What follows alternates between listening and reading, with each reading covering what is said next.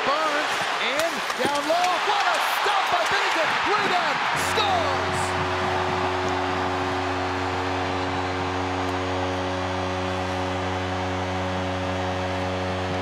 Pavelski on the power play, and they're still on the power play.